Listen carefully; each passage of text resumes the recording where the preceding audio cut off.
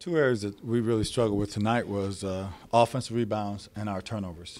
Our turnovers led to a lot of easy baskets for them. And then when we did have a good possession at the defensive end, they seemed to get all the offensive rebounds and was able to get putbacks or get threes. And so that is what opened up this. Well, I thought they went out and played hard. I mean, it's always tough to get in there in that type of situation, but I thought they played hard. They played together, things that we talked about them going out and doing. So it was good to see them. The challenge with LMU, what the challenge they bring is their ability to guard the ball. Got to take care of the ball. We can't turn it over. They try to get a lot of their points off their defense. They have multiple guys that are top 10 in the league in steals. And so it's going to be, again, very important that we don't turn it over, take care of the ball, and really do a good job with our offense. I think we can play well like we did down there.